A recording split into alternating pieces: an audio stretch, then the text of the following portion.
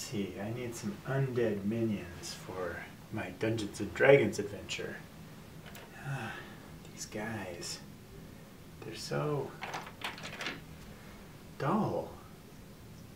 Wait, what's this?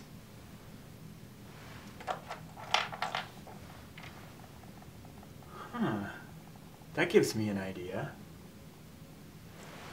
The Nighthaunts are a depressing lot, but I have an army of them because my son and I went in on a box set from Warhammer called Soul Wars. He is playing the Stormcast Eternals and I am playing the Nighthaunts.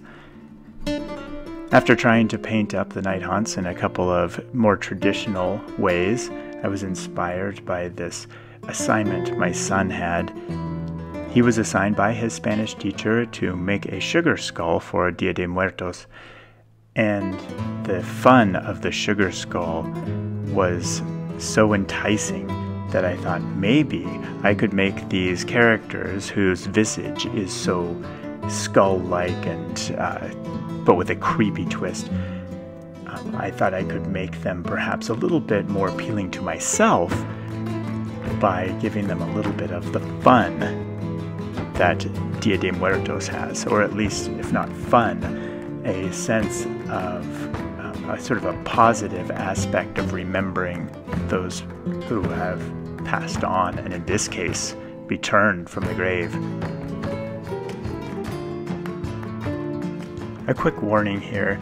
This video is different from other videos that I've made in that it is quite long, and I am, rather than giving concise instructions for doing a particular sort of thing, I'm going to just give some commentary over time. This might be something that you would put on while you are painting, and it could keep you company. So I hope you enjoy it, but if you're looking for something a bit more concise, perhaps a different video would suit you better.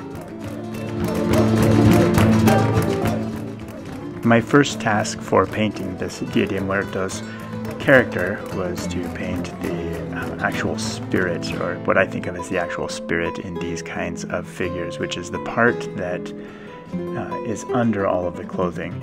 And while I had those colors out, I base coated the places that I thought I would probably end up with bronze. I decided on a bronze bells, a more classic choice.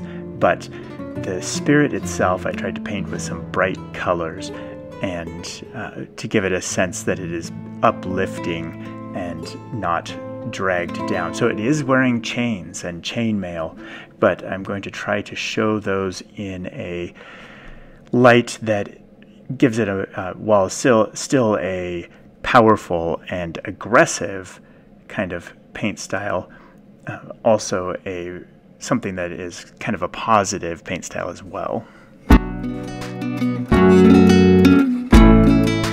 This figure is an example of a project that I didn't have a perfect vision for to begin with, and you'll see as I go along that I drastically change the paint, the paint style, where the paint is brightest and where it has cool colors instead of warm colors. I almost reverse those colors as I'm going along, and to give some contrast to these bright, warm colors, I add some much cooler colors, which actually brings out the bright, warm colors more. One terrific difficulty I had with this model was that the inside was fairly inaccessible once put together.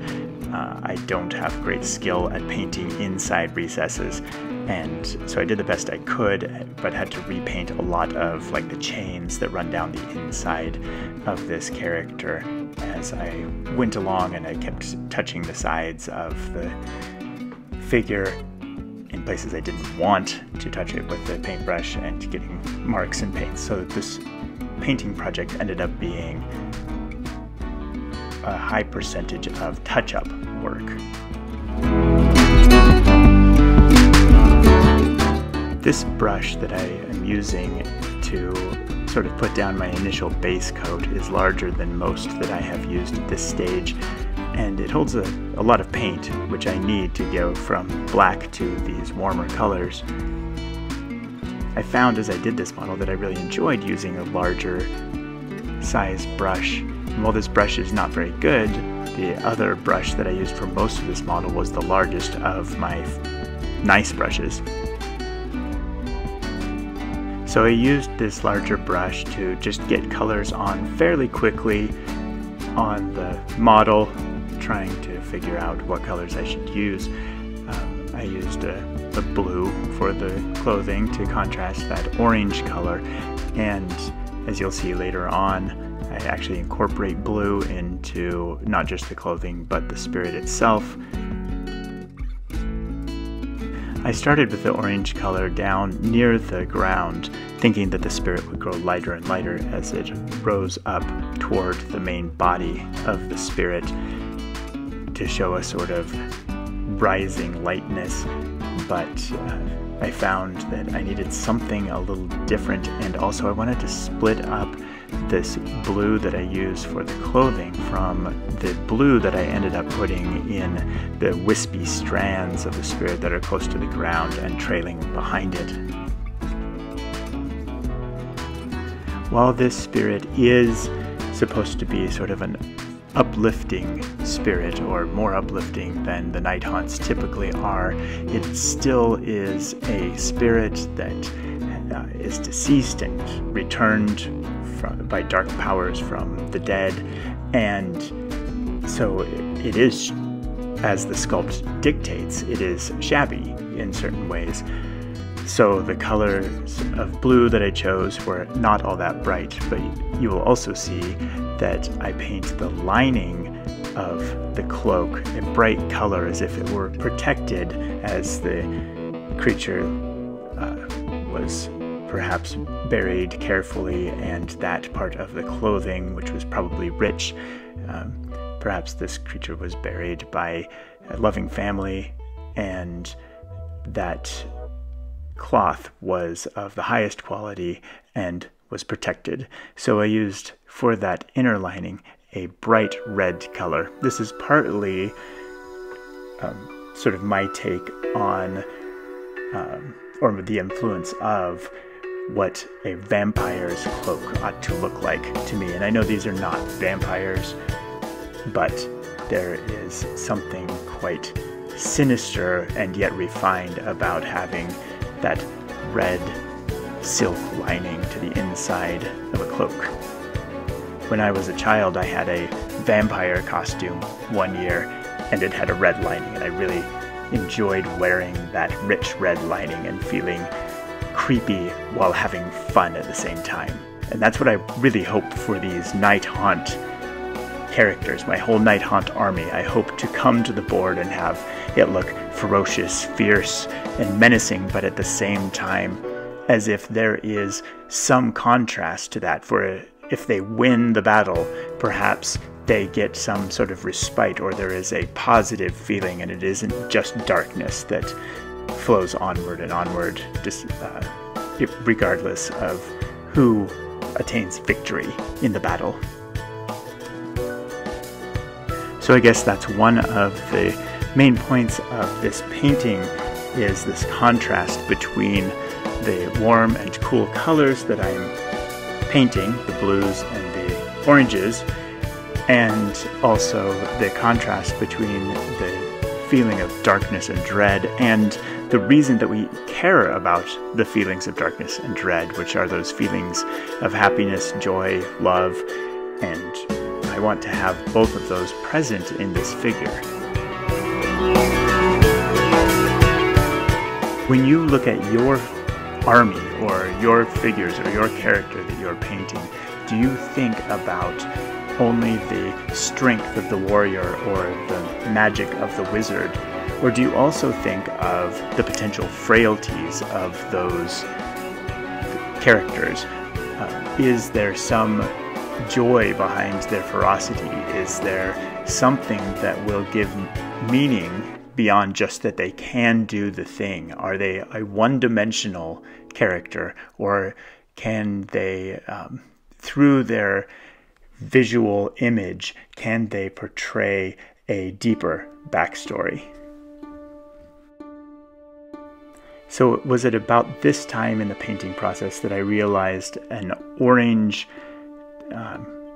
color would end up giving my spirit sort of a fiery look, which is not what I was going for. I was going for a mysterious, misty look while still retaining some warmth. And so I went over it in white to get sort of a neutral starting point, and also to give some of that lightness.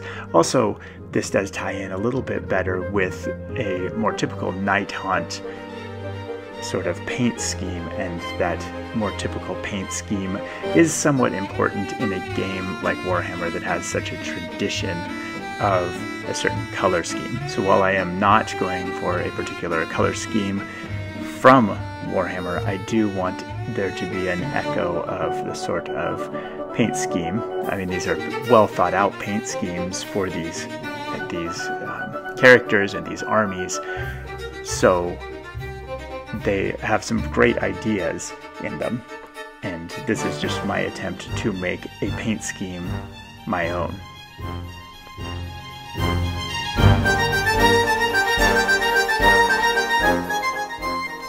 My intention is to make the skull-like face of this character a sugar skull, and I thought I might do the same with the skull in the headstone. I ended up not doing that, but that's why I painted it white while I left the rest of the headstone the orange color.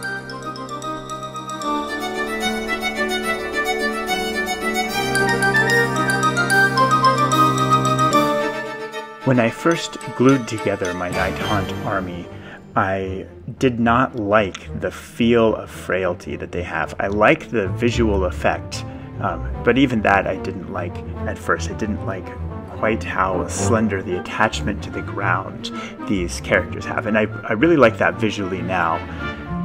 It reminds me of some of, for instance, Salvador Dali's paintings with the very tall elephants on slender legs. It has that sort of feel of something in jeopardy. There is a tenuous connection with the ground, and that tenuous connection makes these characters look fantastic. I am still somewhat worried when I pick up one of these characters and I feel how frail it is, but maybe even that tactile sensation with these figures lends something more to the story. So it isn't just a visual story, but even the feel of the miniature in your hand gives a sense that this is a delicate construct. It may be fierce, it may be able to destroy its enemies, but it is also delicate. And I think that's a fantastic way to think of these characters. They are, they can be in jeopardy. And so painting these wisps that come off of the back of the character and that tenuous connection to the ground is a really fun moment in thinking about this character moves along through space and is sort of evaporating into the atmosphere, and if its magic runs out or if its enemies damage it however they can, it will be gone.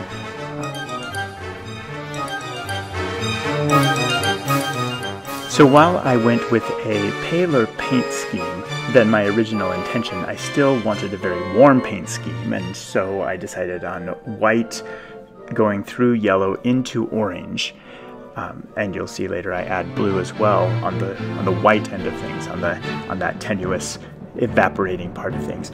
But I wanted a more and more substantial sort of feel to the creature as it approaches the heart of the creature, the center of the creature. And this is important not only for the feel of what the character looks like, but also for the eye to draw toward that central part of the figure. I want the sugar skull in the face of this figure to be the center of attention. I want the eye to draw toward that center of attention and not away from it. So the colors have to go from a sort of pale or maybe desaturated sort of tone to a more saturated tone. I don't think I maybe fully got a transition from desaturated to saturated, but there were some very bright tones near the face, as you'll see at the end, and the face itself has bright tones, but also this gradation from very pale to a richer color in the spirit, I think, leads the eye somewhat in that direction.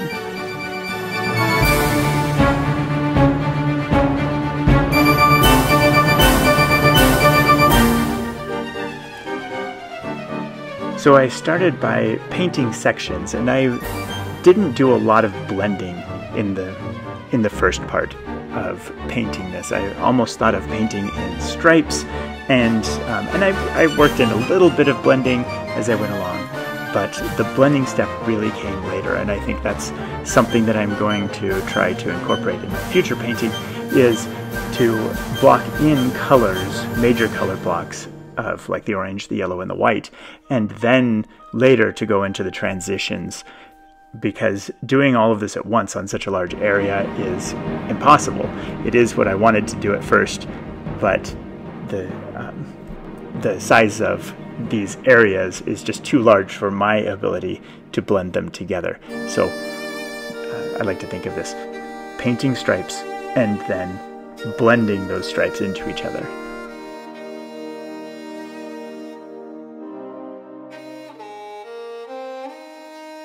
This area where it transitions from the spirit to the clothing, there's some chainmail there, and I like that. There are also some holes in the chainmail, which were of course tricky to paint, but that area was one of those places where I didn't have a great plan starting out. So this is my first figure using this paint technique or paint scheme. The first figure in my army that I'm trying this paint scheme with, and so I was learning things as I went along. And I learned that I needed to go back and forth until I found the right amount of color to put in. I started out with this dark orange and then went lighter and tried to put some sort of brighter orange back in later. So as I would go back and forth between very pale and a little bit, having a little bit more orange in the figure.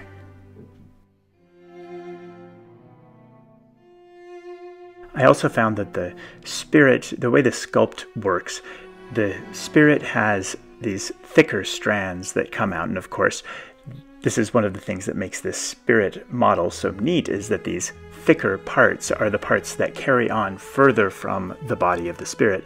And so in these trailing parts, there are sort of ridges or bulges, and those need to be more substantial. And in this color gradient that I set up, more substantial meant more orange. So these orange stripes needed to carry out further in those places where the bulges were thicker. Another interesting thing I had to work with was the places where the spirit body had actually broken into holes, and these also give a fantastic feel. But as I went along, I needed to figure out, are these going to be part of the kind of main body color, the orange that I'm building toward, or are they going to be something that is quite a bit less substantial, as if they're evaporating on the inside? And I decided eventually on that they were evaporating toward the inside. One of the things that I struggle with when I'm trying to paint a miniature is to figuring out exactly how careful I need to be as I am painting early on. So I haven't painted anything on the chainmail portion, but I don't want to get a lot of color in there. I've only painted it black so far, just the base coat.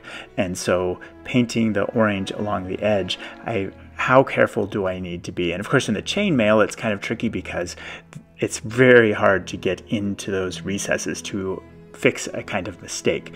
So I tried to be fairly careful. However, I knew that I could go back and paint with black before I gave it any sort of metallic sheen later. One of the interesting things with this color scheme that I noticed is that while the bulk, the kind of weight of the character is centered in the center of mass, as it should be, the color scheme that I chose is the same color scheme as that of flame, like a candle flame. But in a candle flame, like in my video of the ofrenda that I made as an objective marker for this army, the hottest colors are represented with blue, and then you transition to white, and then yellow, and then orange and red. So fire, in most of its natural forms, will be a color gradient where the greatest heat is found with the opposite color of the color that I chose for the bulk of mass in this character. But I think that is okay. I think it worked out to look good. For one thing, the character is wearing blue clothing, and so I wouldn't want to transition into blue and have a very small amount of contrast between the spirit and the clothing. That's another piece of difficulty I had with this character, was to figure out, especially on the inside, where the spirit left off and where the clothing began. So on the outside, it is fairly obvious where there are edges. The chainmail is a great delineation between the spirit and the clothing that it wears. But on the inside, there were some places where I had to make a choice. And perhaps that was just my inability to see the difference between the spirit and the clothing. Maybe I didn't read the sculpt as easily as somebody more experienced might. But that was one of the things I had to choose. Where is the clothing going to turn into spirit? And I think I eventually figured it out. I also depended a little bit on the inside being much less visible than the outside. So I didn't worry quite as much on the inside as I did on the outside. So I was very thankful that the outside was a place where it was much easier to tell where the clothing began. As I painted these bulkier colors with the yellows and oranges, I realized that there were some pretty big bulky areas down near the headstone, and I thought I would put a little bit of orange in those to sort of show that mass, and that the mass of the spirit is tied in a way that makes sense, a logical way, with the colors that make up the spirit. So that's something that I think is important in a miniature, is having some sort of consistency or logic in most of the painting. There may be some things, and I think maybe the face on my eventual sugar skull on this character, where it stands out as not consistent or not following a particular formula, but other parts need to have enough consistency so that you're not fighting as you look at it to understand what's going on at every possible spot. You need to have some comfort, especially in those areas where it's less important.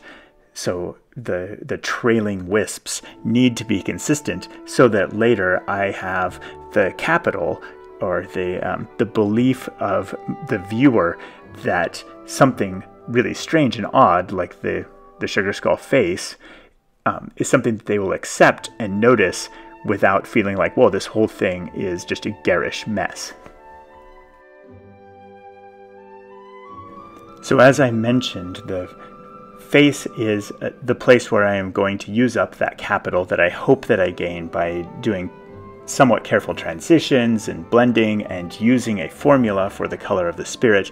But the face, which will be white and should be orange or yellow because it's so close to the center of mass, it is the place where I will use that capital and tell a story that is a little bit surprising. Sort of like at the end of a haiku or a sonnet, you look for a twist. You don't want to have to get to the end of a poem and it just ends with no surprise, with no reveal. I want this miniature to lead along in a way that makes sense, bring the viewer along, and then surprise them with that unexpected face.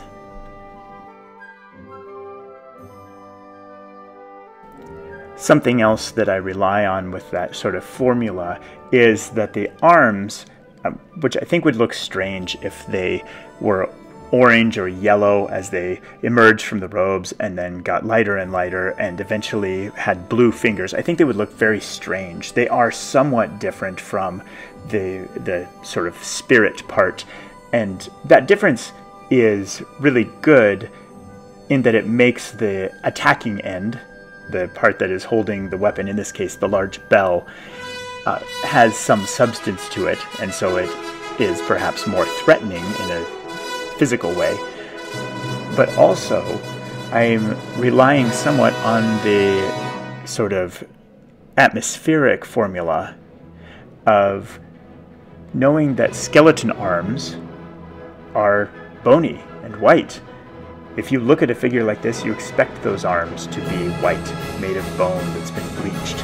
And so I can get away with painting these arms white without too much extra expenditure of capital trying to convince the person looking at this model that it needs to be white.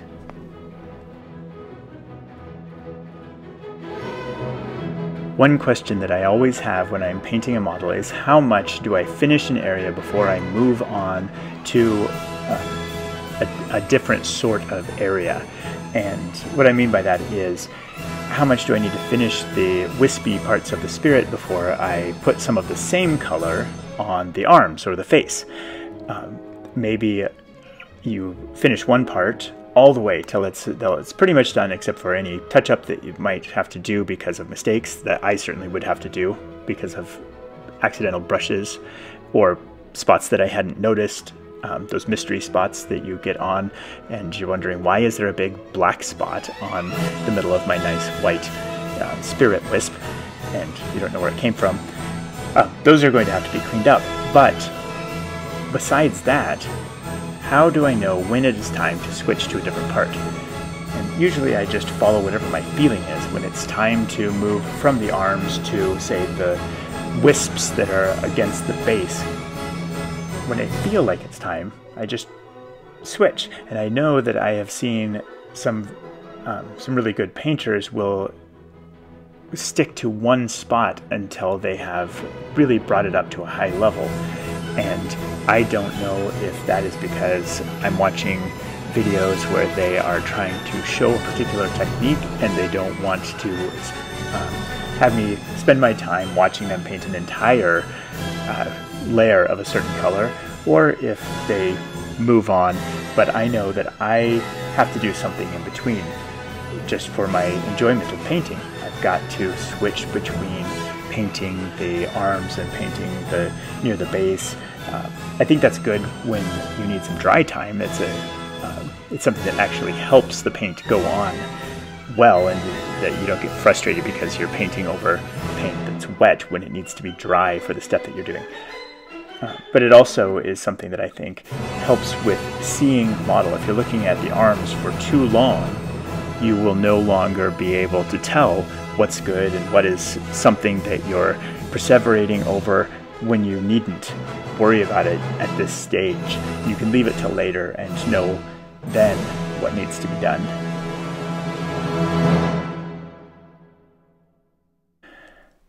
So flames at their hottest are blue, and this transition from red to orange to yellow to white to blue is a transition that I think a lot of people see as a fairly natural transition.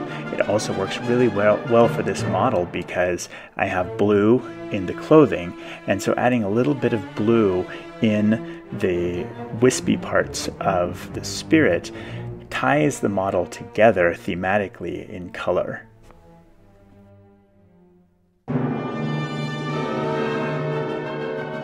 And I used the same blue for both the coat and these wispy parts. I just added a lot more white to the blue in the wispy parts, so I didn't end up with a very different tone, just a different saturation of that blue.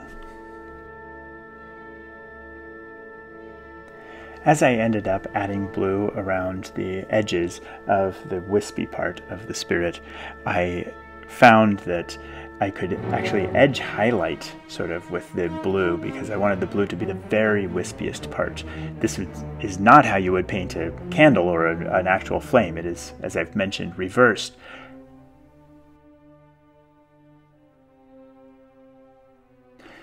I spent quite a bit of time, even before I really got all of the blue on the figure for the wispy parts. There should be a name for that. Calling them wispy parts feels like a silly sort of name for them. But anyway, that's what I'll call them. The wispy parts. Before I painted them blue, I really spent quite a bit of time blending. And part of that blending, I think, was a waste of time because I didn't have the blue yet. But it also allowed me, because there are such a variety of colors. I have basically 4 different colors. I have the orange, yellow, white, and blue at the end. And if I tried to blend all of those together, I would worry that I would have some, maybe some green where the yellow and the blue started to blend, got too close together. So having the orange and yellows blended fairly well before I had to blend the whites and blues, I think was a benefit.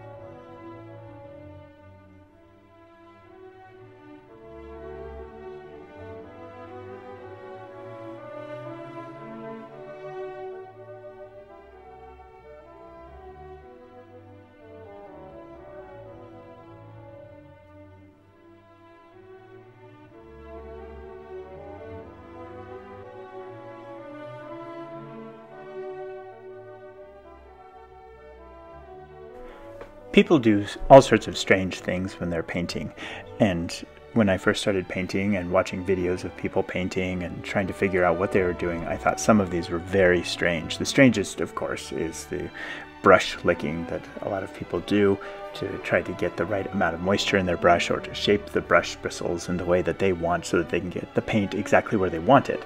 And another of the strange things that people do is to paint on their thumb.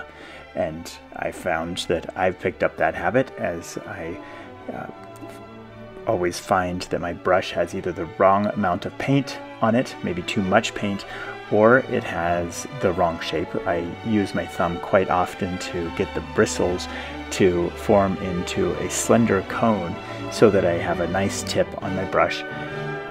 I also sometimes use my thumb as a color testing palette. So I have some color on my thumb and I want to see if I've actually gotten a lighter color that I just mixed up, or a darker color, or how these two colors look together. So I'll sometimes put that on my thumb. Probably the main reason that I will sometimes touch my brush to my thumb is to figure out if I'm going to suddenly do a lot of damage to the miniature because I have either way too much paint, or worse yet, I have an invisible drop of water somewhere on the brush, and usually if I touch it to my thumb, I'll get the water on my thumb instead of the miniature, and so I won't have a bunch of cleanup to do on the miniature suddenly from just a moment's error.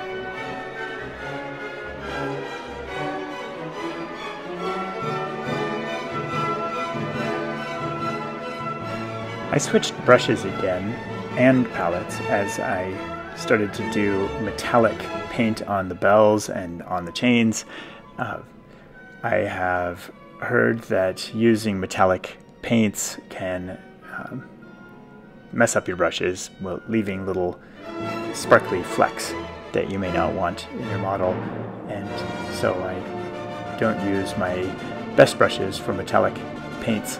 I've really gotten interested in non-metallic metal painting. I really like trying to paint things in a non-metallic way, but I'm trying so many new things with this model that I don't want to do that. I also don't want to paint an entire army with non-metallic metals. I think that would be quite tedious, and while it might look amazing, I would like to reserve that for more special models that are particular characters that I'm really excited about, or in the case for me most of the time right now, just to see if I can do it.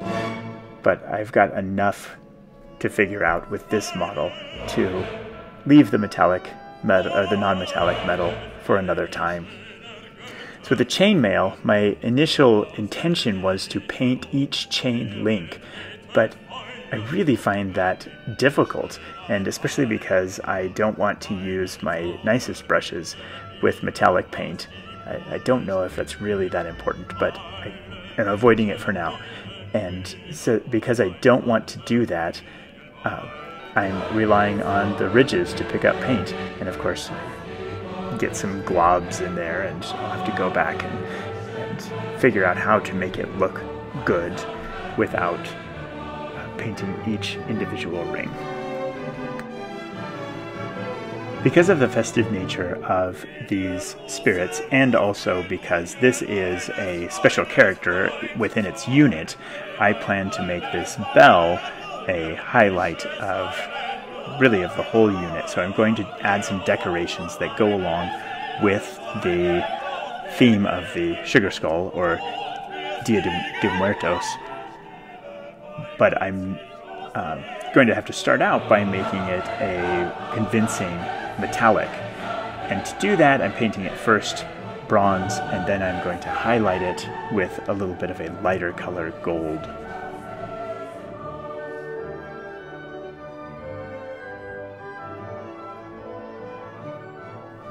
The headstone was one of my very favorite parts of this project. I started out thinking that I would do it with some sort of granite sort of painting scheme with then a skull in a white color inset, and then paint that up with lots of color. But I decided that the family of this beloved spirit would have gone out of their way to get a very beautiful kind of stone as the headstone to memorialize their loved one. And so I decided to try to paint it marble. And I decided to incorporate the skull, so the aesthetic value of this family must have included having a skull in the headstone. I think that's always an interesting story, that whenever you see a headstone in some sort of Gothic story that has a skull, well, that skull didn't appear later unless by magic, and that was a conscious choice by whoever was laying to rest this deceased person or creature. And so that can be an interesting part of the story if they did decide that skulls were a kind of motif they'd like to use as decoration. Well, I guess that's the case with this character and the majority of this army, because that's a decoration that we find a lot in the Nighthaunts.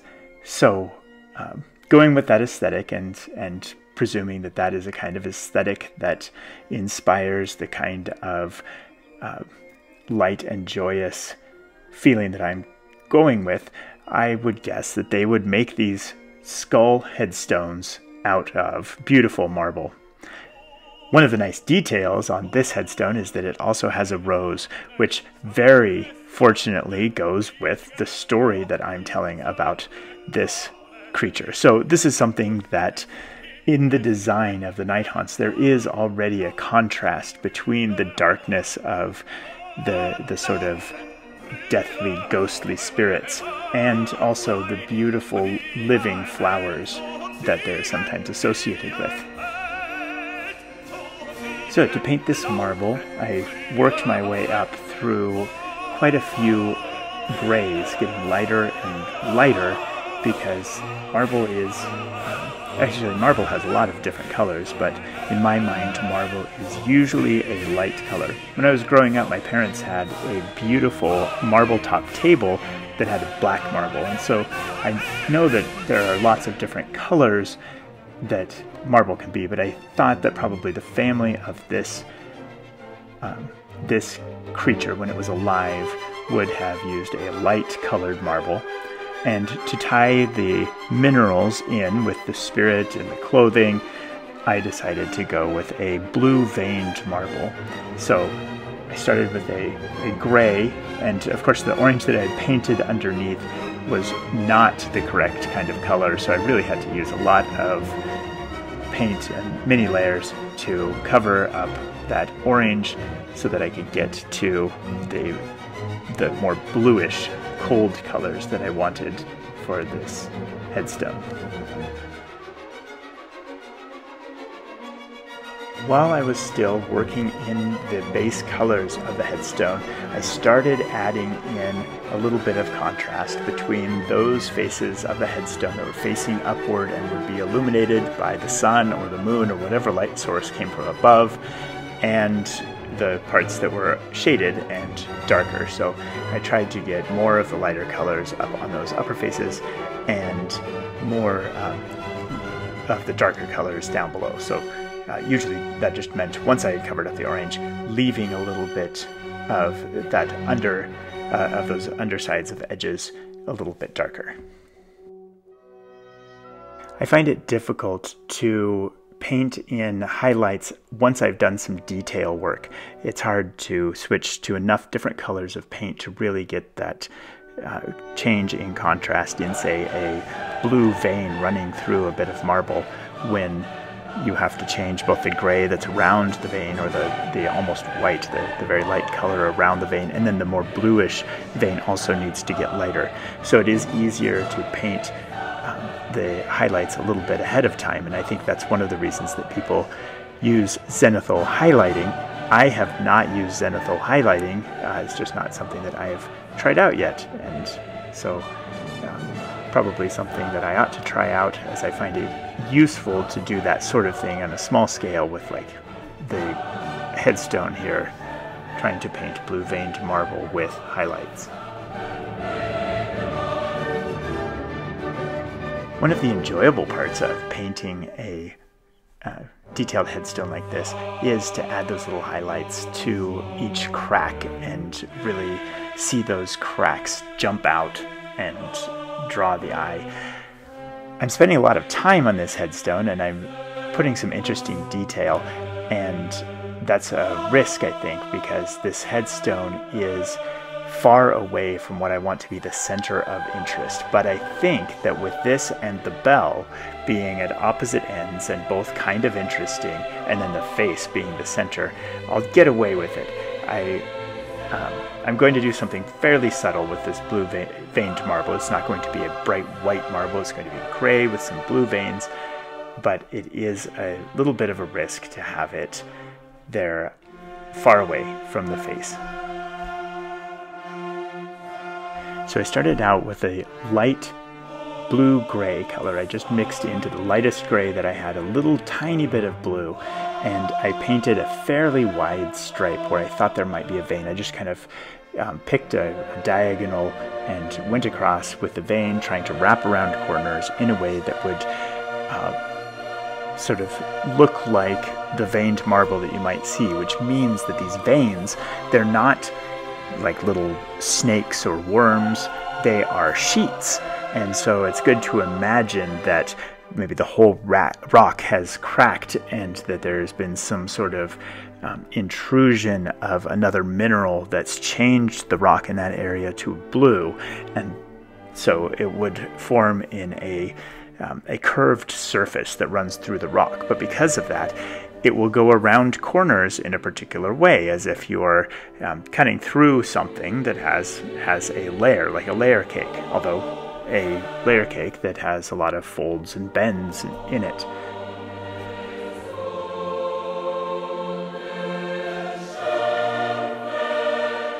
Starting with this very pale color, I found it hard to see the veins, and so that was a lot of work. And I think that maybe a better way to do it would be actually to sketch in with the brightest blue that I was going to use, or even a brighter blue, brighter than I eventually wanted it because it would get covered, to sketch the veins in with a brighter blue. The way I did it was to make a wide band of pale blue, and then get brighter and brighter as I got a narrower and narrower band, so that I faded from gray into blue, or not faded, but blended from gray into blue where each of these veins was. And I made the veins kind of into a spider web, so you have to imagine that as these sheets go through, they can crack the rock in any direction and form veins that intersect each other.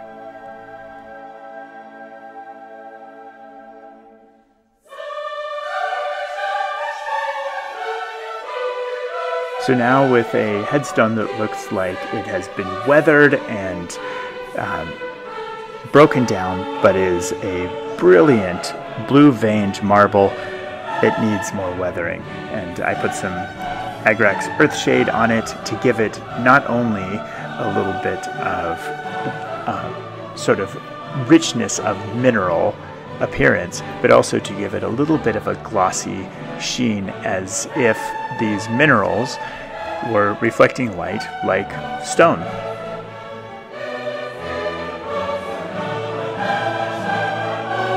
So that is at least one recipe for marble. Gray with lighter gray highlights, darker gray shadows, and then light gray bands with narrower blue bands within those light gray bands, and then Agrax Earthshade over the whole thing to give it that weathered, perhaps dirty look of stone lying on the ground. And then, of course, with that nice blue stone with earth tones, I needed the contrast of the spirit. So I was especially careful near this stone that the parts of the spirit that run through the stone are extra bright and will contrast well with the marble. I don't want it to look like just a mess around the marble, so more contrast in this area is better. And the Agrax Earthshade having worked so well on the marble, I decided to use it to help with the contrast and a little bit of perhaps the hint of rust on the chains and chainmail for the figure. So this thin wash of paint would give those recesses a little bit of a darker tone and more contrast that I couldn't paint individually, at least in the amount of time that I wanted to spend on those features that are not the most important features of this model.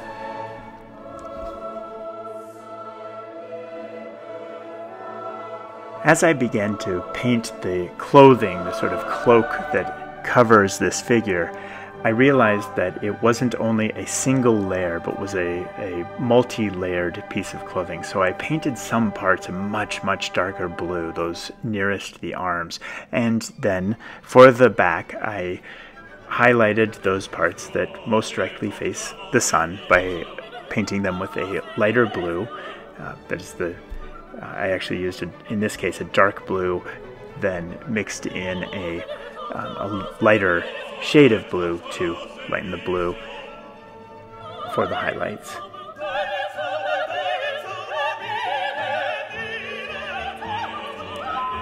I always find that I'm interested in having as many layers of highlight as I can possibly get, and I don't think that's always necessary. One of the shortcuts that I've found is that while I'm using reasonably thin paint, and so I'm not getting 100% opacity in each layer of paint, I can paint 2 layers in a slightly smaller area, and that gives me some gradation from the darker color to the lighter color. So it gives me an extra layer of shading, or an extra layer of blending, without changing colors or mixing new colors on my palette.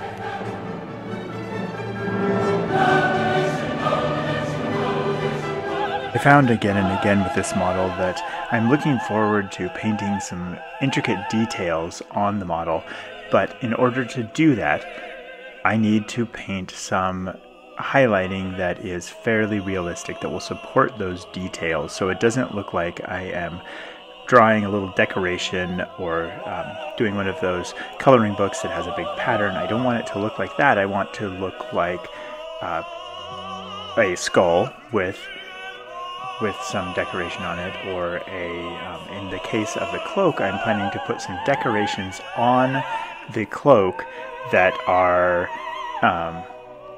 intricate. I want to paint some flowers on the cloak, but I want the cloak to look like a cloak and not just a blue mat that I painted flowers on. So the highlighting is probably even more important than the flowers.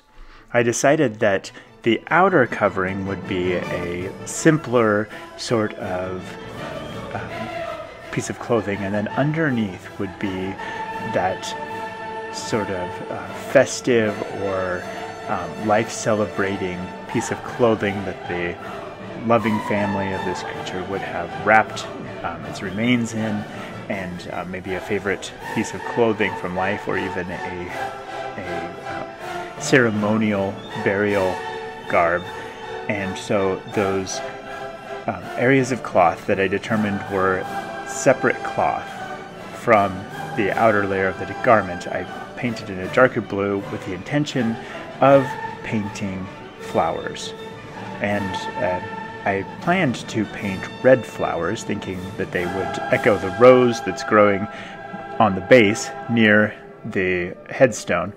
But I also considered painting marigolds, as my son told me that those are a symbolic and important flower for Dia de Muertos, and that was the inspiration. So as I was going along, I was just trying to figure out, well, what kind of flowers will fit in best on this character.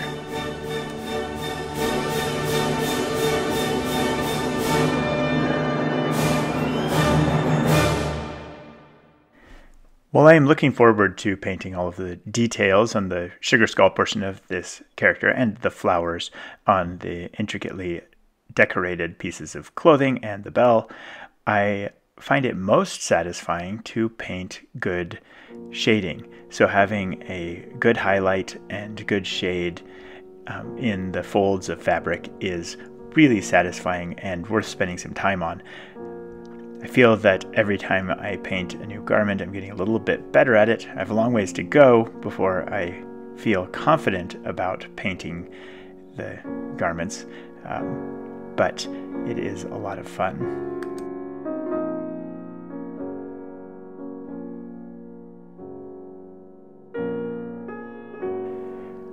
With highlighting, I often find that I am hesitant to use a bright enough color for the highest highlight. And eventually I get there most of the time, but I think using a brighter color can be really good. And you can always back off by painting over it a little bit with your darker colors, but a bright color will give a nice bright highlight and really show off the contrast, the shape of your garment or figure. Now the rose on the base is a little bit problematic. It's a great detail, and I spoke before of how I like the contrast between the death inherent in the character and this life growing up near the gravestone. That's the kind of contrast that I'm going for this figure overall. But I have a visual problem here. This is the only green I'm planning on this figure, and the bright red in that placement draws the eye away from the center of interest that I want to be the body and particularly the face of the character. the best way to deal with this would probably be to use darker tones, perhaps desaturated tones, and to highlight very subtly with quite a few shades, but all of them dark, so that there is no glaring contrast. That's not what I did here, and I do think that one of the weaknesses of this paint job is that the rose shows up just a little bit too much. Part of that I will alleviate by basing the figure with some other interesting but not quite so bright flowers.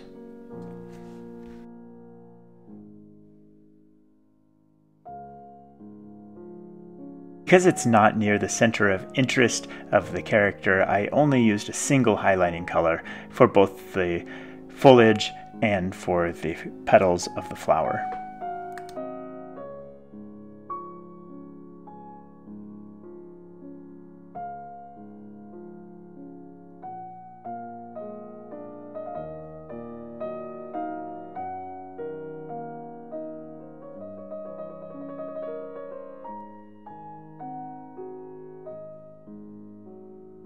I finally reached the part of painting this figure that I've been looking forward to, which is adding those decorations that I associate with the art that I have seen from Dia de Muertos.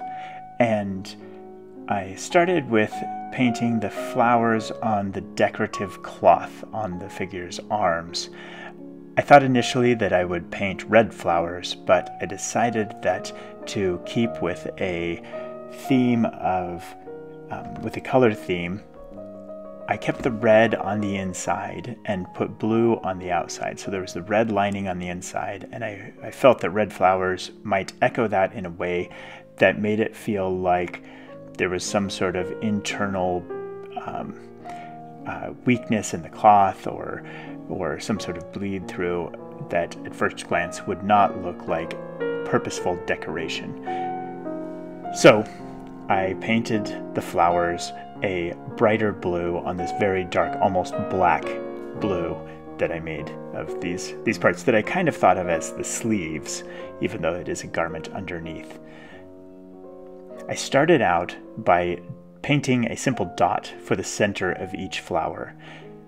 These flowers are something that I actually dreamt about. It took me more than one day to paint this miniature, so I woke up one morning, the morning in between the 2 days that I painted this figure. I actually had dreams about how these flowers would look, and boy, were they fantastic in my dreams. And then when I started painting them, I realized that I couldn't control the brush quite as well as I would like. Maybe someday I will be able to, but at this point, I just don't have that much brush control. I don't know exactly how the bristles will move as I change the angle of the brush. So I just did the best I could.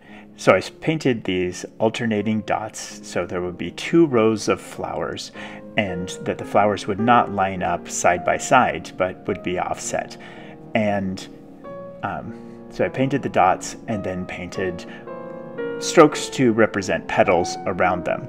I tried to paint petals, the same number of petals in the same places by making little sections of a circle around that central dot. So so each petal, rather than radiating like maybe a daisy type flower, was meant to look more like a rose and or maybe like a marigold by circling the center of the flower. At first this kind of looked like a one-eyed smiley face, and then I gave it eyebrows, and eventually I got a number of petals that I was fairly satisfied with. I did practice these flowers a couple times on just a flat surface, trying to get a simple flower that I could reproduce multiple times. I didn't get really reproducible flowers with my level of skill, and yet they still look fairly good. At the end, they look like a bunch of flowers on a decorative piece of cloth, and that is what I was going for. So I count it a success.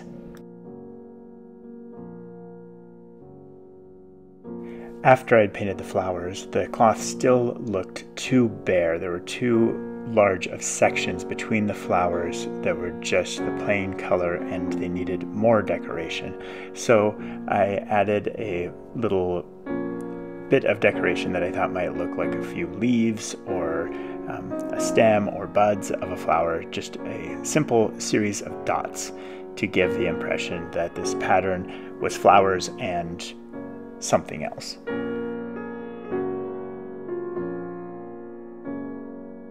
Now, unfortunately, while the center of my design for this character is the sugar skull that constitutes its face, I did not have my camera working when I painted the sugar skull. Something went wrong, and I don't have a video of painting the dots, the decoration on the face, but I've painted some flowers in a manner similar to how I painted the flowers on the cloth, but I used different colors.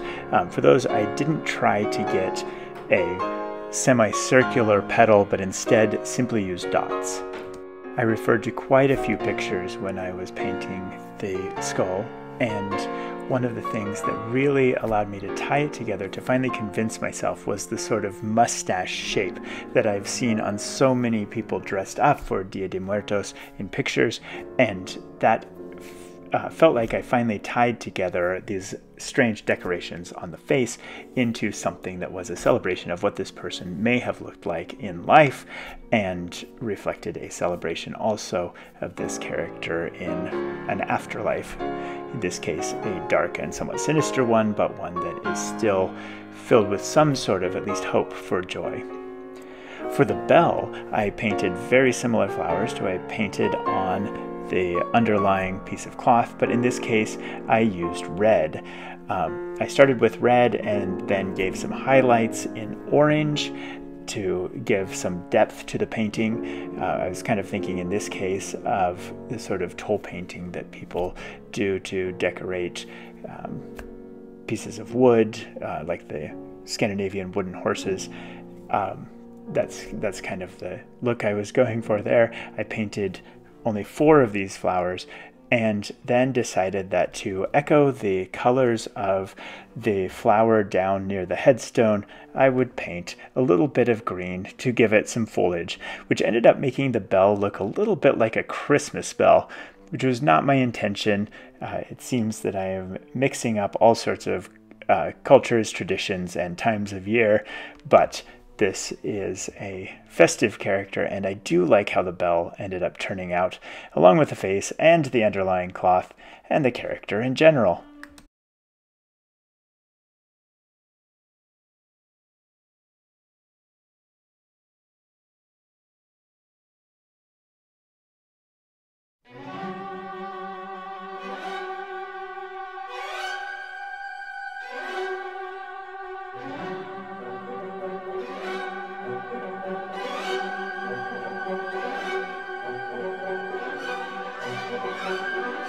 Adding those orange highlights over the red petals of the flower allowed me to do a couple things. One is that it allowed the flowers to really show up as something more than a very simple design, but maybe something put on by somebody who was taking a little bit more care with the bell.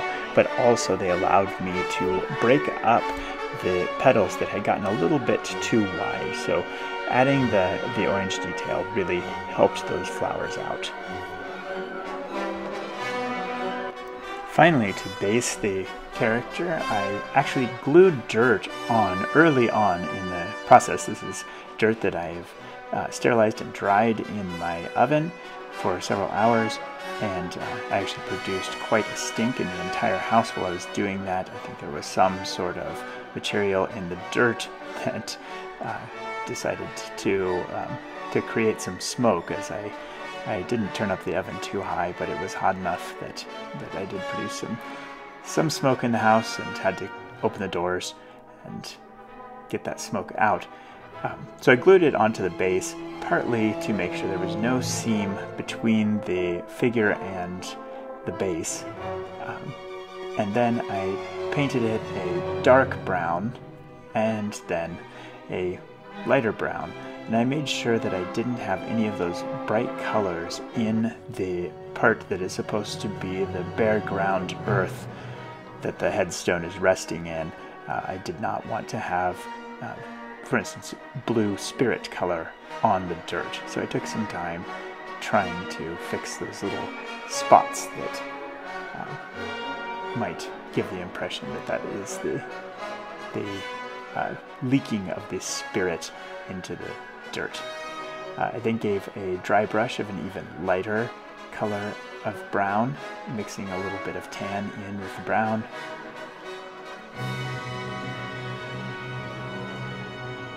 And because I was going to add some tufts, I decided that I would use those to cover up some of the places where I couldn't quite get the base to look right.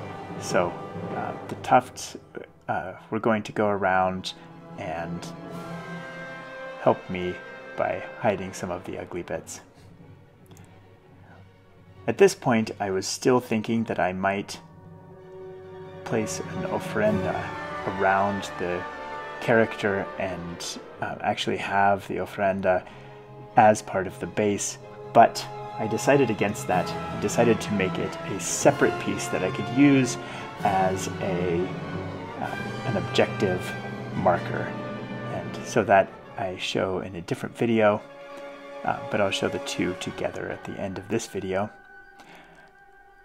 I had some tufts from a package that have flowers on them, and they are yellow flowers, and as I said before, my son let me know that marigolds are an important part of Dia de Muertos, and so I imagine these are marigolds planted by the family around the headstone of this departed loved one who is now rising up to defend the ofrenda that they have left for him against perhaps a marauding troll or some other creature that's just hungry for some bread.